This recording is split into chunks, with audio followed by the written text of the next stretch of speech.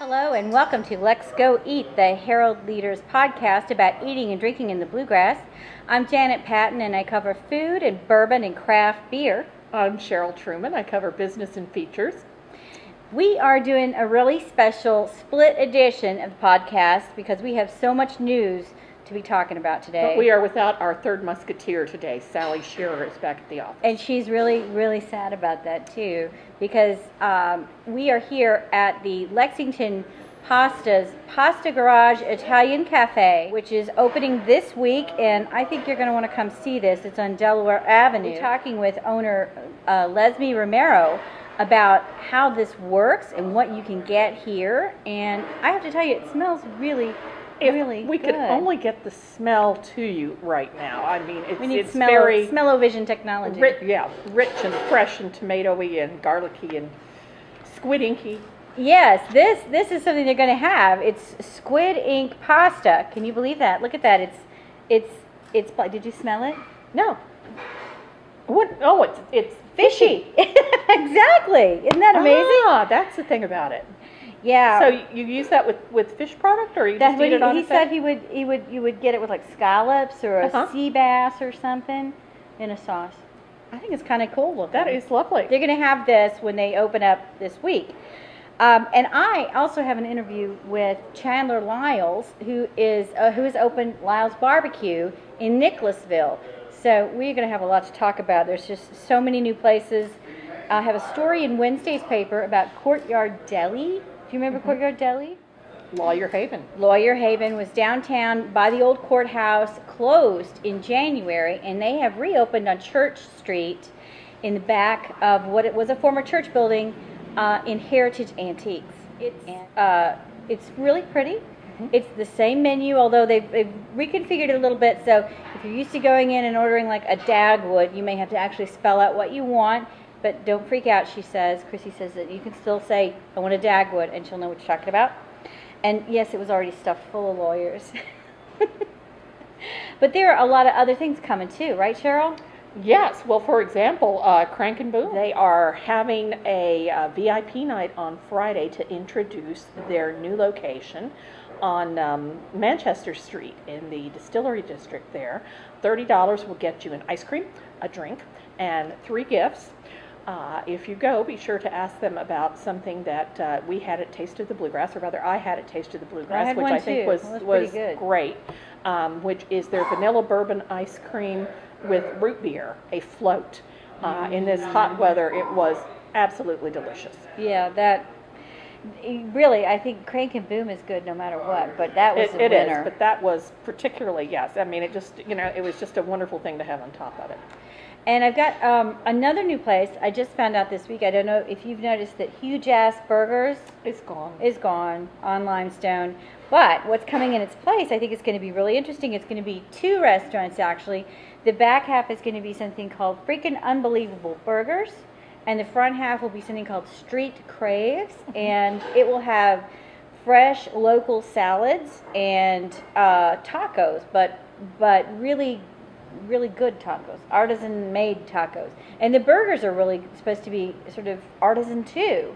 They have something like 45 different toppings that you can pick from, but they say really will encourage you to burgers.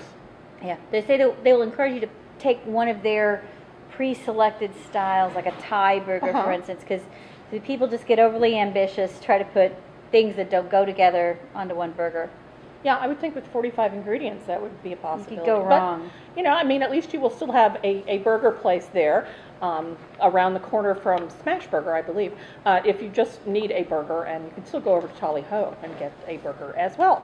I'm here with Chandler Lyles of Lyles BBQ. How long have you guys been open in your new store? Saturday night was our opening night. How'd it go? It was amazing. I mean, blown away. It was about 180 people that we ended up serving in 3 hours. There was a line all the way through the dining room and out the door. You guys built quite a following with your food truck, right? Yeah, yep. You're still going to do that? Yep. We were a food truck all of last year. That was how we started that in catering. And then our food truck is booked until the end of September this year. And we're still doing our booth inside of Rupp Arena for all the basketball games and big concerts. What kind of barbecue do you have? What kind of barbecue do you serve? that's something we talk about a lot. A lot of people ask, like, is this Kansas City style? Is it North Carolina style? And honestly, there's no specific style. You know, my dad was in the military, and I grew up an Air Force brat, and we lived in Texas and learned how to cook brisket there, and we've lived in North Carolina and learned pork there, and we lived in Georgia originally, and so we kind of are very eclectic with our barbecue taste, and honestly, I've been calling it Central Kentucky style barbecue. You know, everything is made from scratch, and I feel like that's how it's done in Kentucky. Everything here is made from scratch, and I think that's our style, scratch made barbecue. So what's the favorite with customers? Oh man, it's all really good.